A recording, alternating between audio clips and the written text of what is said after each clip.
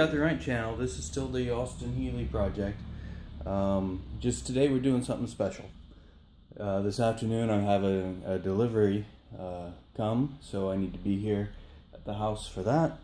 So I thought I'd take advantage of the time and do a little sewing project. Yeah, you heard that right, sewing. This is my grandmother's sewing machine, and this used to be my grandfather's, one of his toolboxes. Sometime in college I used it to fill it with sewing supplies for theater class. Anyway, today what we're going to make is called a beater bag. It's basically a sandbag made out of leather, and you use it to form metal. You put the metal on there and hammer on it. The sand moves out of the way, and the metal takes the shape of the hammer. And what we're going to make it out of is this. Now, this is from an old couch I had many years ago. It got replaced, and I stripped off all the leather, for a future project one day. There's two types of leather. There's this stuff and this stuff. This seems to be a little thicker. It's already sewn here in half.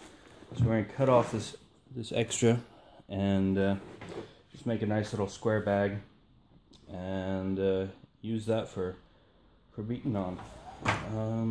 Somewhere in here, I hope I have the right thread. If not, we use the wrong thread. Here we go. This is this one.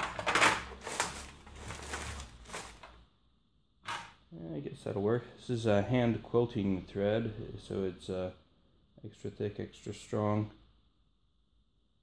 I guess both of these are. Anyway, that'll work. Let's get started by removing this excess material off the leather.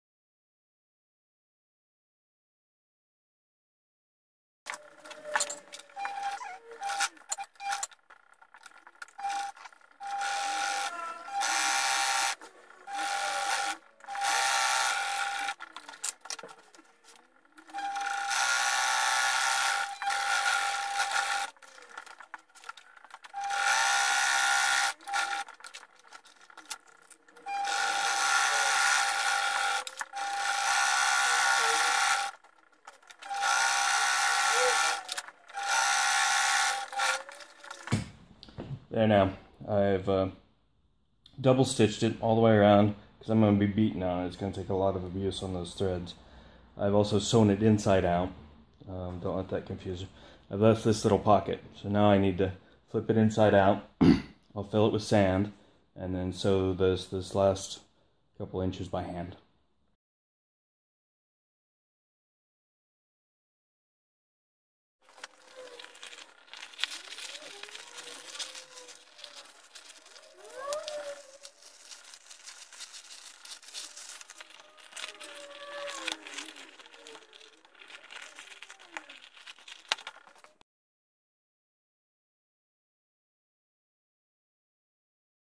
To get these corners pushed down all the way, wooden spoon is your best friend.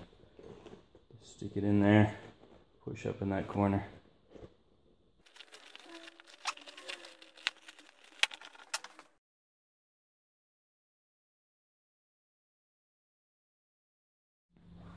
And then finally you just sew up the remaining opening. It'll take a while. Leather's not fun to sew by hand, but you can do it. I'm using a hook needle. A little bit easier. And yes, I'm using a spring clamp for sewing. Get over it.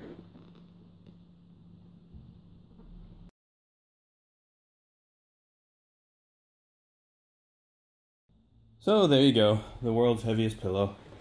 It's very heavy. The idea, put your sheet metal on there, and then as you hit, it deforms, leaving a crater, and lets you shape your metal around it. I'm going to need it when I start replacing the rust in the inside wheel wells. I'd rather have an English wheel to shape that metal, but I don't. So I'll do it the old-fashioned way with a beater bag.